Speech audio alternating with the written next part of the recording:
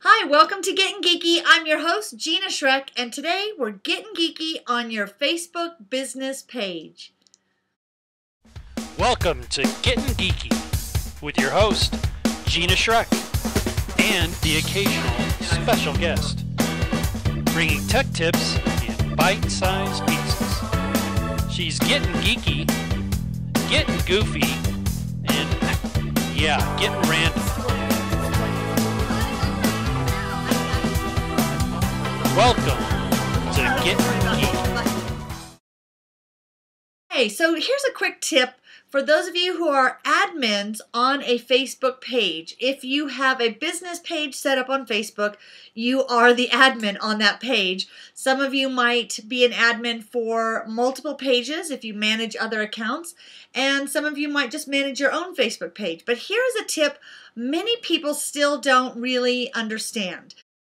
When you first log in to Facebook, you are logged in as yourself. I'm logged in as Gina Schreck. So everywhere I go on Facebook, I am my personal profile.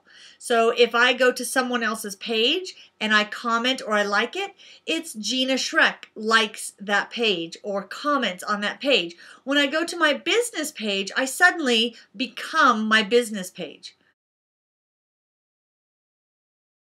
But as soon as I leave that business page, I'm back to Gina Schreck. So here's the little tip. You want to go over to the right-hand column and you want to click on that link that says use Facebook as your business page. When you click on that link, suddenly you're transformed into your business page. So now the key is to go to other pages. Now you cannot go to personal profiles and connect with people there, but on Facebook you can go to business pages. So for example, I might want to go to my local Chamber of Commerce pages. I might want to go to associations that I belong to and go to their Facebook pages. I might want to find complimentary businesses in my area and go to their pages. Like their page as your business page, and then look at some of their posts and see where you can comment, like, or even share.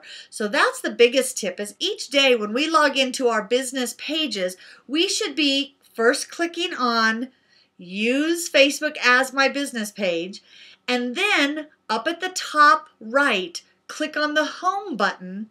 On the home button, as long as you're logged in as your business page, as long as you're using it as your business page, when you click on that home button, it will take you to the news feed of all the businesses that you have liked. So you might find posts there that you want to share on your page. So it's very helpful. And then when you're finished, transform back into your personal page by clicking on that button, use Facebook as your name. And then you're back cruising around Facebook as yourself and you can log out. But it's a helpful tip and I think it will help bring more people to your page to like it. So keep getting geeky, and you know what? That was easy. That is really easy.